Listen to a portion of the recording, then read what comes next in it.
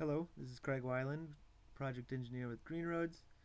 This video is to explain how to use the project page for pilot projects and A-line assessments, and how to complete any agreements that are necessary on the project page.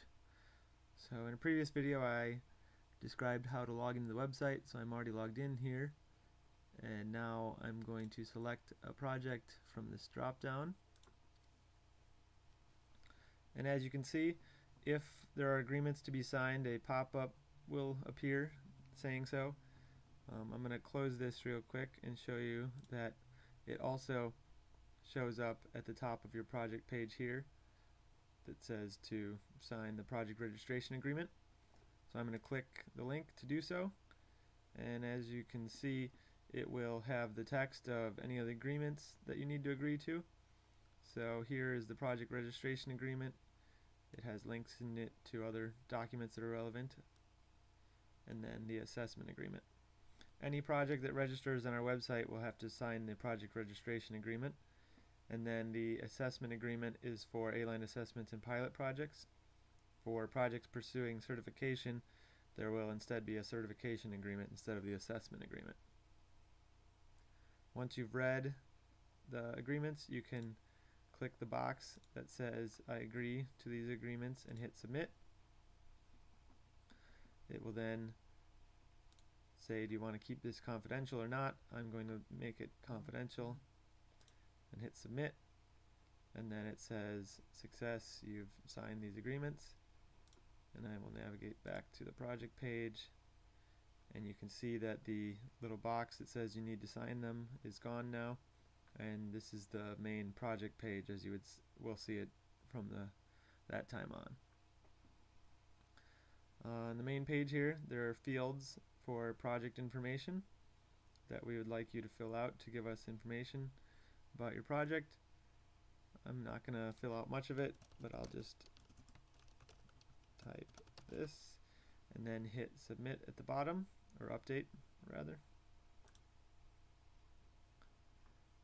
There are 7 tabs here at the top, green tabs, for you to navigate for the project. This last one, called status, will not appear for most users. It's there because I'm an administrator. The first tab is called upload docs. This is where any pilot projects or A-line assessments will upload information for us to look at for their assessments. To do so, you click the upload button, select the document, it will upload, and then tell you the date and initials of the person that uploaded it, and then the title and whether or not you would like to delete it. All the documents will continue to populate in chronological order. The next way to provide information to Greenroads is through a web link. This is often useful for agencies or clients that already have information on the internet. For instance, many agencies have their specifications online already, so rather than upload a large document to us, you can just provide a link.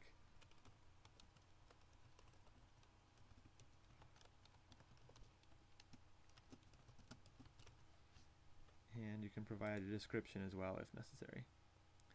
I will hit save, and as you can see, it populates below here as well with the date and the initials of who submitted it, as well as the link. The next way to provide information to Greenroads is through the feedback tab. This is a place where you can make simple notes as necessary.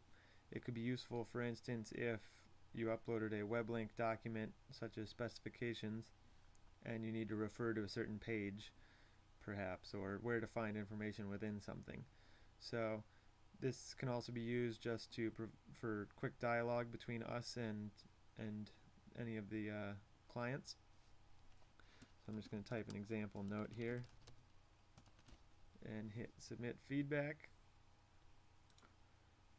And similar to the other tabs, it shows the date, who uploaded it, and you can delete it if you don't want it there anymore. The next tab is called My Team. I'm currently listed as the only team member here. You can add or subtract any people as necessary if other people are going to help upload documents or just to view. As you can see, there are 3 permission levels: view only, edit, and manage. The difference between editing and managing is that managers can change who's on the team, and editing folks cannot. You can remove people as necessary as well. If you wanted to add a new person to your team, you can enter their email, name, and give them a permission level. If they've already registered on our website, they will just get a message that says you are linked to this project. If this person is new to Greenroads website, it will send them a new email with username and password so that they can get to the project. The next tab is called Timeline. This simply keeps track of who did things and when on the project, and just all the activity is logged here. And then the Records tab is where documents are saved after a review or an assessment has been performed. There's nothing for this project yet because nothing has been reviewed. And then the last thing on the page here is the logo sub-license agreement. So for a project to use any of our logos on signage or anything else for a project, they need to agree to our sub-license agreement. There's other documents here that you can read up on how to use our logo appropriately.